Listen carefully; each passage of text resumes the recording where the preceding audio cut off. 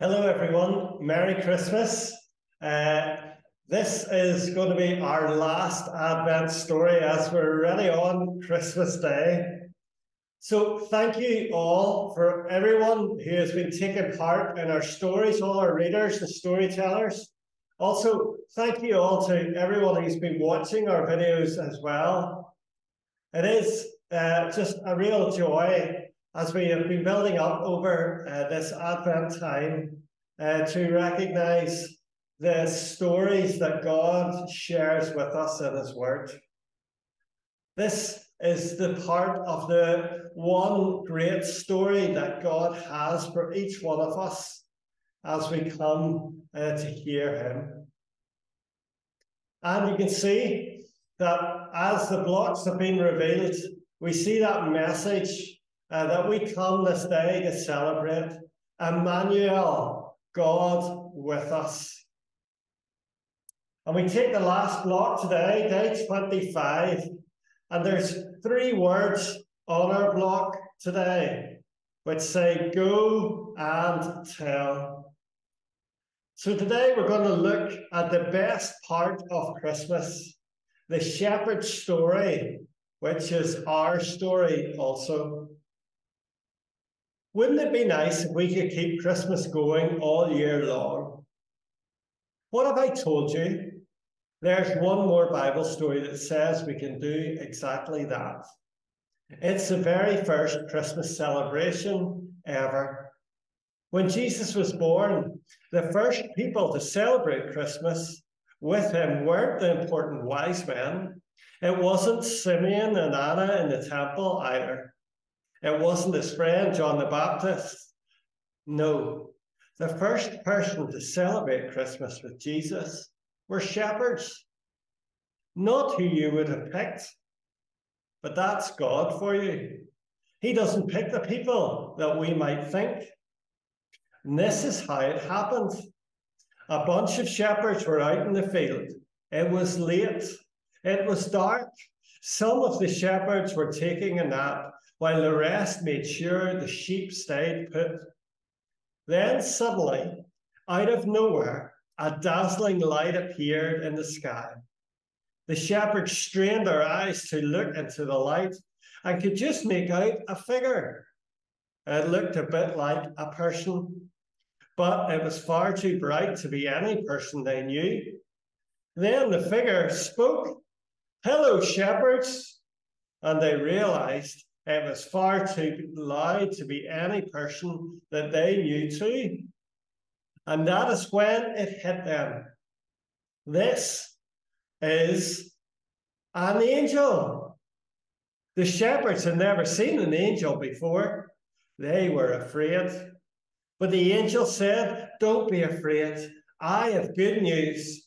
The old promises are coming true. God is sending the king to make the wrong things right and the dark things light." The shepherds were stunned, but the angel wasn't done.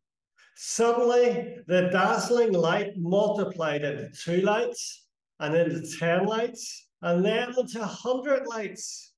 And before long, the entire sky was filled with light.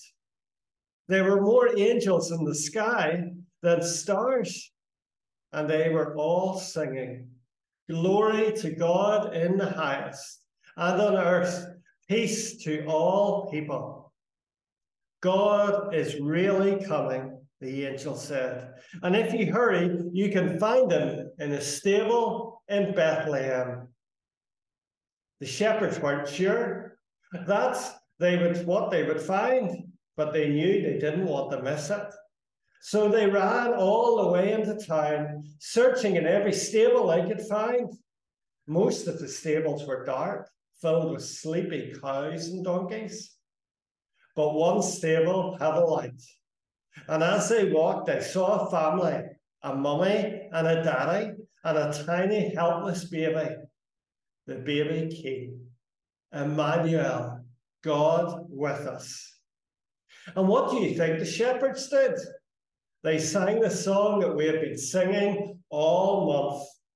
God couldn't remain. Sin drove him away. But now he has heard what we hoped and we prayed. God is coming to earth to stay.